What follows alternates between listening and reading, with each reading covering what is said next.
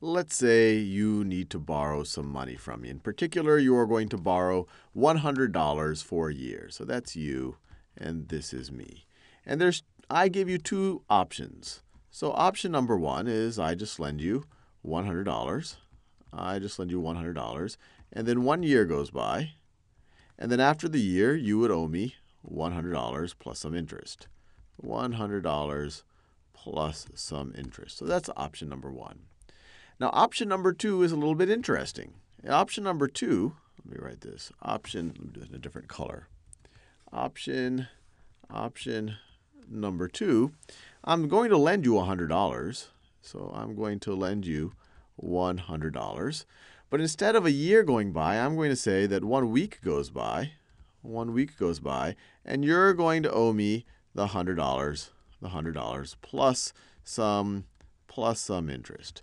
And you say, wait, hold on. I needed to borrow $100 for a year. This doesn't work out. Over here, you're only giving it for a week. And I say, okay, look, relax. You'll owe me the $100 plus interest in a week, but so that you don't have to have that money right then and there, I'm going to give you another loan. I'm going to give you a loan for that $100 plus interest.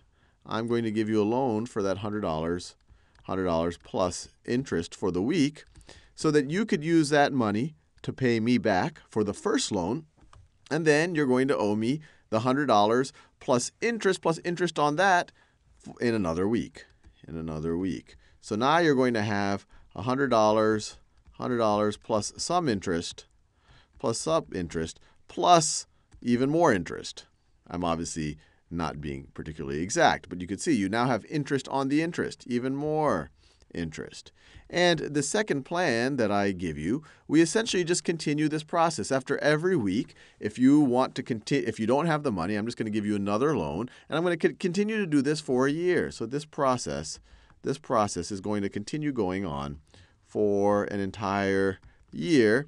And at the end of that year, you finally, I don't know what you did, you had some type of investment or some type of a business, and you finally pay me back without taking out another loan, $100 plus all accumulated interest, all the interest that has accumulated.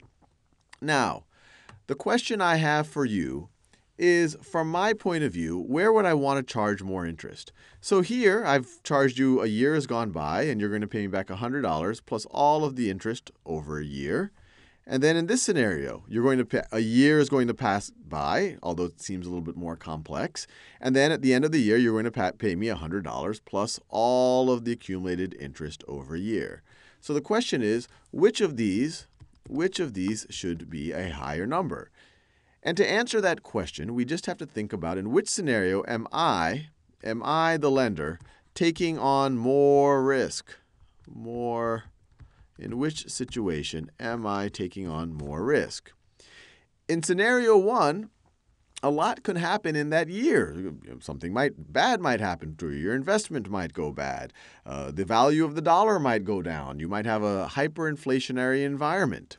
In this scenario right here, if anything shady were to happen at any point in time, I could cut you off. I'm not guaranteeing you that I'm going to give you another loan. I'm just kind of saying, look, if you're still good for it, if you're still around, if your business still looks good, I'm going to give you another loan. If anything shady happens, I'm going to demand my money, and I'm not going to give you another loan. The other thing that I have the option of doing in scenario 2 is adjusting the interest. I only have to set the interest for the next week, and then the week after that, and then the week after that, I can maybe, if let's say we're in an inflationary environment, or let's say the cost of money is going up, money is getting scarce, then I can charge even more interest. So viewed that way, in scenario 1, where I don't see any money and I don't have any chance to kind of cut you off after a week or 2 weeks or 3 weeks, this is more risk, and this right over here is less risk. And so given that, when I lend you money for a year in this context, I am going to charge you a higher interest.